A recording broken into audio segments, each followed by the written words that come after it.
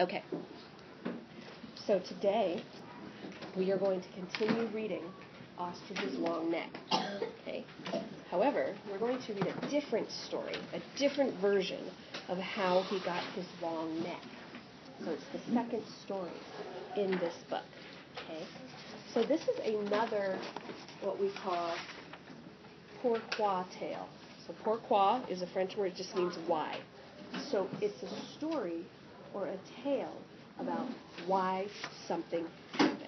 Okay, so yesterday we heard one version of why the ostrich has a long neck. So what I want you to do right now is you're going to turn to a partner and remind each other about that story and what happened in that story. Okay, so Damien, your partner will be Mr. Garcia. Okay? Okay, you two and you two. Turn to your partner, talk about what happened. So what happened yesterday? What did you read? In the first story. First story. The ostrich and the crocodile told the ostrich he was afraid. So the ostrich could look in his mouth and have the ostrich face on it. He had a short neck before, and then when he pulled the alligator pulled harder, and then he got a big neck. This is how. So that's the explanation to why the ostrich got the long neck. Is it? What do you think about that? What else can you tell me, Damien, about what you read yesterday?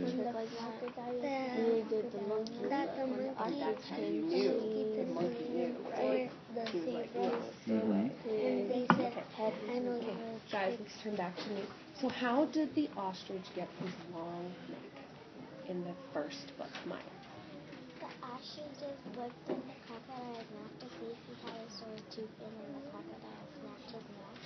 And then what happened? And then the ostrich tried to pull his neck out, and then when he pulled it out, he had a long neck. Why did the ostrich put his neck in there in the first place? Carmen, why did he put his neck in there in the first place? Maybe because he believed the crocodile and wanted to be a good friend. And why should he have not have believed the crocodile? Because the crocodile was like fake crying and all that. How do we know that? Because the crocodile was pretending in the beginning of the story he wanted lunch, but he didn't find anything to eat. So I think he just wanted to eat one of his friends. Yeah, and Damien, who did he try first before the ostrich came in? The zebra, And? the monkey, And what happened with them? they knew that he was a trickster. Yeah, trickster. Ooh, everybody say that great word. Trickster. Yes. So today we're going to read the next story. It is called How the Ostrich Gave Himself a Long Neck. I want everybody to turn to page 12. And I want you to take your sticky that you had from yesterday, and I want you to put it onto the back of the book, just like that. Sticky and put it on the back of the book. Okay. So this is a different version. So as you're reading this, you're going to be thinking about what's the same and what's different. But I'm going to point out a few words, okay? So in this story, he gets a long neck by something he does himself, okay? So there are some words in here that I want to point out to you. I want you guys to go to page 13, and I want you to find the word termite. It's right here. Yep. Termite. Yeah, it's in a couple different places. Termite. So in this story, they talk about termite mounds. Okay? Say those two words with me. Termite mounds. Run your finger underneath those words as you say it. Termite mounds. So a termite mound, termites are little insects, and they're kind of like ants. You know how ants make ant hills? Yeah. Well, termites make mounds, which are just bigger. They're like tiny little mountains. Okay? I don't know what color they are, actually. I think they're brown, mostly. Okay?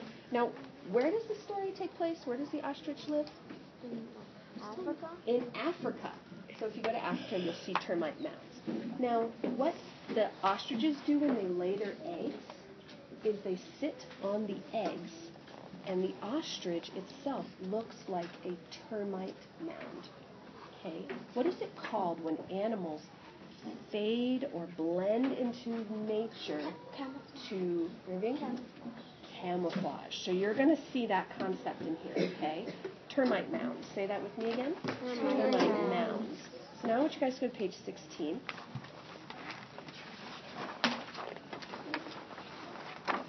And I want you to find the word peered. It's in the second paragraph. Peered. Peered. Now this says, Mr. Ostrich peered into the darkness. So the word peered means he looked into the darkness. Now I didn't just glance. So this is a glance. Okay, I'm going to do a glance. This is a glance. Okay, I just glanced at Damien. But what he did is he peered. So now I'm going to peer at Damien. Okay, so that is what the ostrich is doing. Okay, and that's an important part of this story, that he's peering all the time. Okay, I know, and it's in the picture, just like one of our things here. Okay, this story also, let's go back to page 2. You know how stories sometimes start with once upon a time? Okay, this story starts with long ago. A lot of folk tales like this start with that kind of thing, like long ago. But it's like the same, because once upon a time means like long ago too. Yes, and that's something that's kind of particular to these folk tales. Long ago, once upon a time, or in a land far away. Those are things that folk tales use, okay? The last thing I want to talk about before we start reading are those ED endings. Boy, you guys were so good yesterday reading all of the ED endings, okay? That was amazing. So I'm going to point out a few words that have ED endings in this. I'm going to write this word here. This word is change. If I put a D on it, what is it? Change. Changed. Everybody say that with me. Changed. So today I changed my clothes. Yesterday I changed my clothes, right? So the other one I want to point out is, and this word is in here. So that's the word what? Pop. Pop. If I put it in the past tense. Pop. Pop. Yeah. So one thing I want to point out, changed has a D at the end. What do you hear at the end of popped? Pop. Popped. What sound do you hear? Pop. A B. No, you don't hear ED. What do you hear? Popped. A T? You hear a T sound. So this is one of the crazy things about English, is that ED makes different sounds at the end. Sometimes it makes the D sound, changed. Sometimes it makes the T sound, popped. Okay? Okay. This word you had yesterday. What is this word?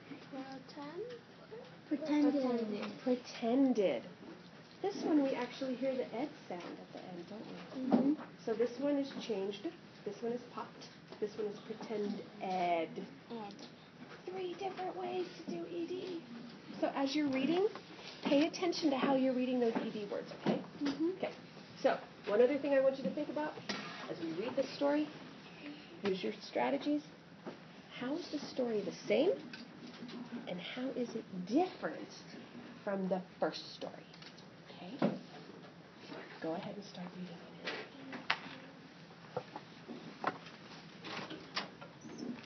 I'm going to come around and listen to you guys.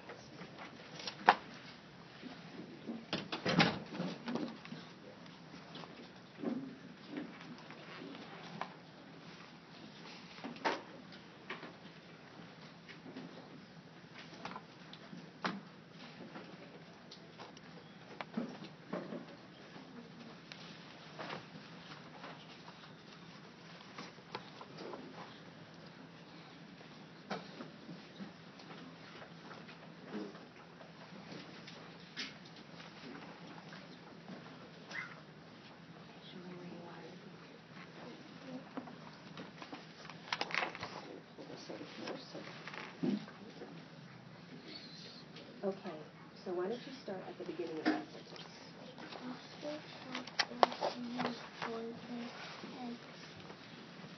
Among some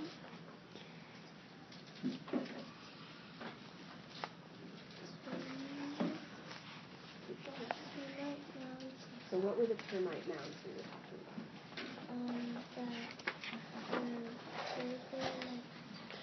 of the ants. Yeah, and they're not called ants, they're called... Yeah, So they're bigger than ants. They're like, these are termites. You see them in the background? Yeah.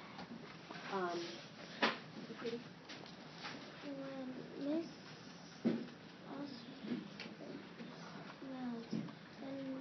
Ostrich, sat on the mast and took her head out. She looked like a termite mound. This trick of the eye kept the eye safe. What do you think that means? This trick of the eye kept the egg safe. So it says she looks like a termite mound. How does trick of the eye mean?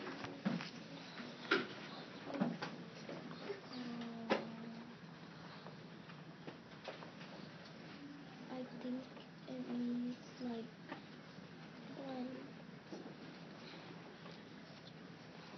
when somebody's watching it, like a lot of times. So we know it has to do with the eye, right? This is a phrase. So if she looks like a termite mound, does she look like an ostrich? It says like she looks like a termite mound. So she's tricking. So what do we call it whenever animals are tricking predators? Like blending in.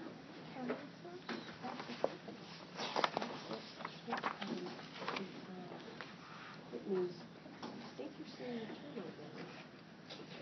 You're saying an ostrich. The eye is getting. Okay.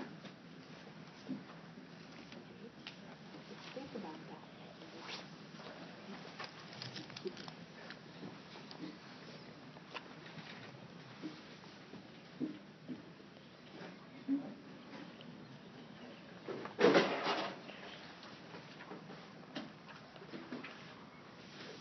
So start hearing on John, then listen to you read.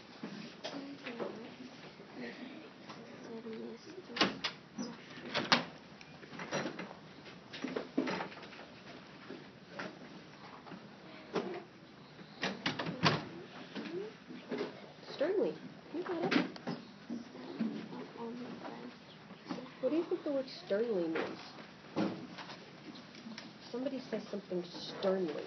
How do you think they're saying it? Not sleepy. Mm-hmm.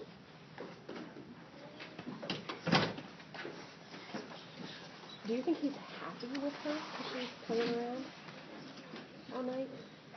So how do you think he's feeling about, so what's a better word than that? Upset, angry, yeah. So what do you think, how do you think he'd talk to her then if he was angry with her? So what do you think sternly means? Kind of, a little bit, but it means kind of like, he said it in a very, like, you know how teachers sometimes talk in a very straight way or strict way? It's kind of what sternly means. So he says this, there you are. So he doesn't say it angrily, he says it in a very strict way. Okay? So as you're reading the rest of this, think about how he's feeling about why she played around on him. Okay? Keep reading. And also, don't skip your words. You skip that word there. Okay? So on his long legs. Mm-hmm. Keep reading on your.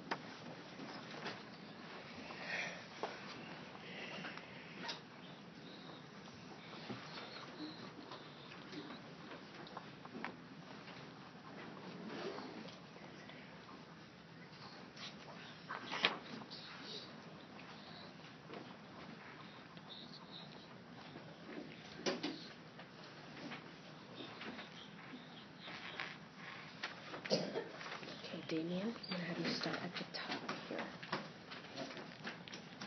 Go ahead and start. Mrs. Ostrich stared at Mr. Ostrich. What happened to you? She asked. Your neck is as long as your legs. It was true. Mr. Ostrich had stretched his neck all night long. And now it was stretched out long. And that is how the ostrich got his long neck. Nice. You read all those words accurately. And you worked hard on getting this word, right? Stretched. And you got to the end of the word, right? Got that ED ending on there? Stretched. What sound do you hear at the end of stretched? Mm-hmm. You don't hear ED? Stretched. Stretched. T. So a little T sound, yeah. So nice work on getting that. What is happening on this page? Tell me in your own words. Mrs. Ostrich tells him that he got a long neck and what happened. That he has a long neck. Mm-hmm. How did he get a long neck? By stretching to see who was behind the termite mounds. Uh-huh. Because she was doing what? What was she doing? Running around. And that. So how do you think Mr. Ostrich feels because she was playing around on it? A little bit mad. What's a better word than mad? Angry. So I want you to go back and reread as we're waiting for everybody to get finished and really think about what is the same and what is different from this story to the first story, okay? So reread. Think about what's the same and different.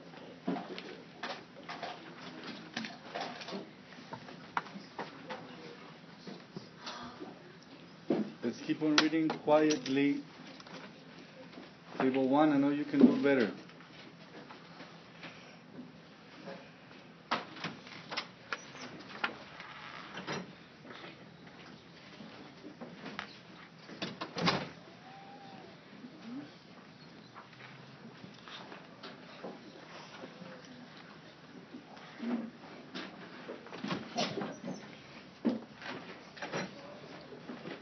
Good job, Kalia.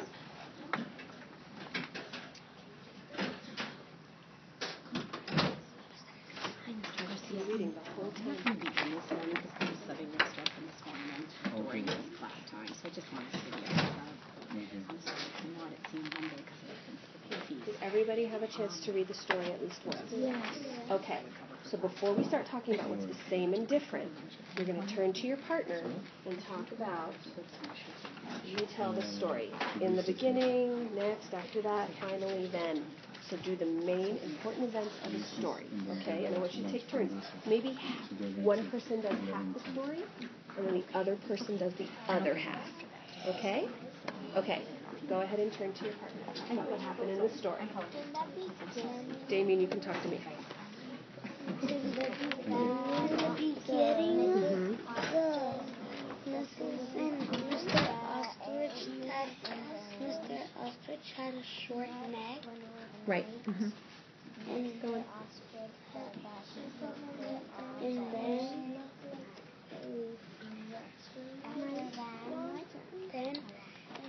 After that, Mr. Ostrich sat on the nest.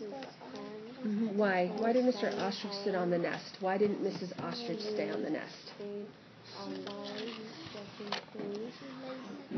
Because it was getting late. Yeah, and how long had Mrs. Ostrich been on the nest? A few minutes.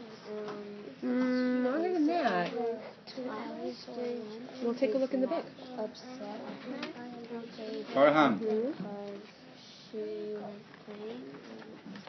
What does it say at the bottom of page 13?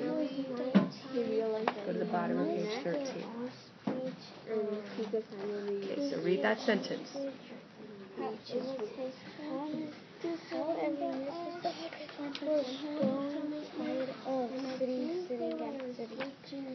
So why did Mr. Ostrich take over? Because she was tired of sitting and sitting. She wanted to stretch her legs. Okay, guys. Let's come back this way. So I have a few questions for you just to check and make sure that you really understood kind of some of the things that happen in the story. Okay? So, Mr. Garcia, these questions aren't on there, but I just noticed that I have to do a little bit more checking for comprehension. Okay? So why did Mr. Ostrich offer to sit on the eggs? Why did he offer to sit on the eggs, Maya? So she could eat. Oh, so she could... I don't know. Does it say that she wanted to eat in there?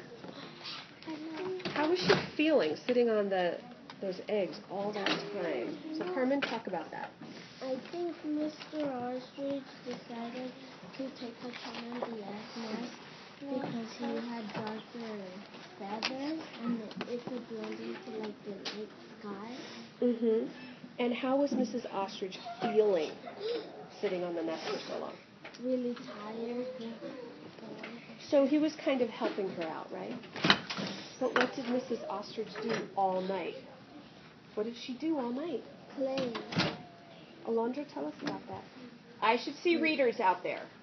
Hands are not up. You are reading. Mr. Ostrich saw her wife playing with His wife. Yeah. How do you guys think Mr. Ostrich felt about that? Angry. Angry. Talk about that with each other. Why was he doing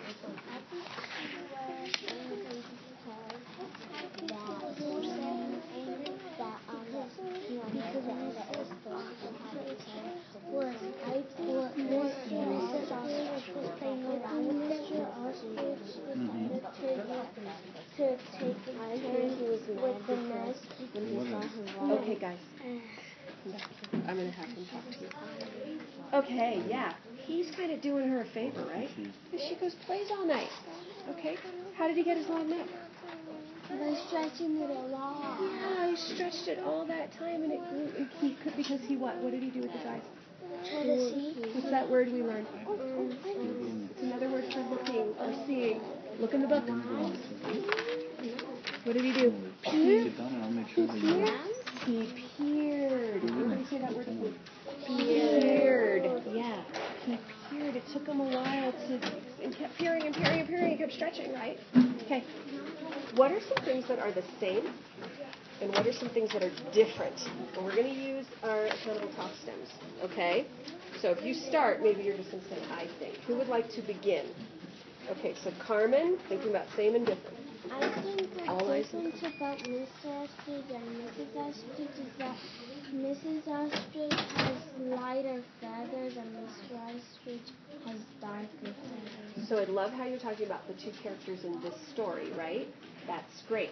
But what I want you to do is think about the first story with the crocodile and think about the second story with the Mr. and Mrs. Ostrich. What are some things that are the same about those two stories? And what are some things that are different? Okay, who would like to start our conversation? Maya. Carmen, I know you can think about it. Is that in the first story, the characters are the crocodile and the zebra and the monkey, and in the other story, the characters are Mrs. Ostrich. Nasaya, Omar, turn around. So the characters are Open your different, book. right? Who would like to add something? Alondra, add to our conversation. All eyes should be on Miss Alondra. I would like to add something the same about it. I think something that's the same is that in the first story,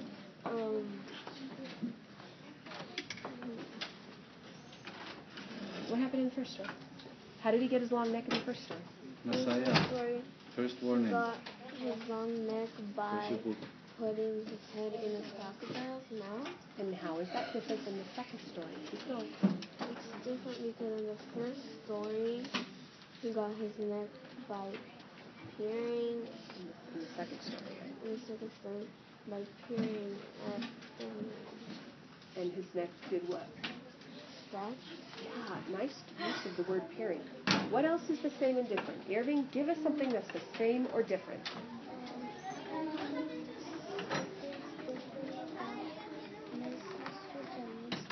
Not about those two characters. We're talking about the two stories. So the story with the crocodile and then the story with this. What are some things that are the same or different between the two stories? So the crocodile wanted to, in the first story, the crocodile wanted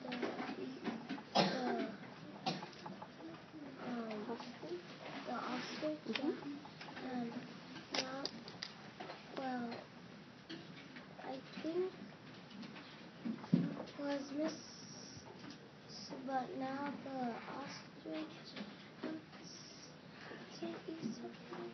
Well, the crocodile, what did we call him because he kind of pretended to do things? What did we call him? A what? Trickster. He was a trickster, right? Was there a trickster in this second story that we read? Was there a trickster? Was somebody? There wasn't a trickster. There was a trick in there, though. Do you guys remember what that was? The lady ostrich, she pretended to be a tree mite. Oh, look, it's not tree mite. It's Termite. a termite. What? A termite mound. Everybody say that word with me. Mound. Okay.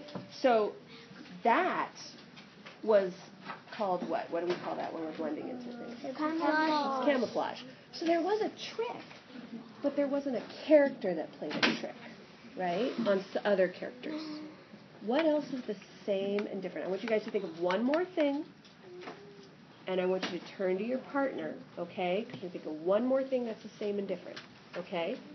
Turn to your partner and share it. I think the difference is that I think that same is in the first story there was a trick, and in the second story there was a trick that we haven't talked about. Ostrich's mouth with the short neck and lots of teeth. And the one you just read? And Mrs. Where did the first story take place? Along the riverbank, right? Where did this story take place? This one took In the plains. So that's something that's the same, right? Okay, let's come back together. So, who would like to share one more thing that is the same or different in these? Something we haven't talked about. We already talked about the characters. We already talked about the trick. What is something else that is the same or different? Alondra. I think that something that is the different is that in history there took place in a riverbank. Okay, so the setting is in a riverbank. Okay. Damien, what is the setting in the second story? In the grass. Grass. Grassland. Yeah. Is there a river even mentioned in the second story? No. In the first story, what time of day is it? Morning. And what happens in the second story? Morning and night. We kind of feel the whole day, right? Okay. I have one more question to ask you guys. How do you think Mr. Ostrich felt when he saw his wife playing all night? Upset. In a complete sentence. Damien, how do you think he felt? Upset. What? Angry. What? Because Mrs. Ostrich was playing around with him And what did he offer to do for her so she could get some rest and sleep? to sit on the eggs. And then what she end up doing? How would you guys feel if you did a favor for somebody and then they just went off and played? Disappointed. How else would you feel? Upset. Maybe angry. I wouldn't like to be their friend. Yeah, take the trust out of them a little bit, right? Okay, guys. So we're going to go and end here. You guys did a nice job. Go ahead and put your books here. Okay? Thank you very much. And go and do your independent reading.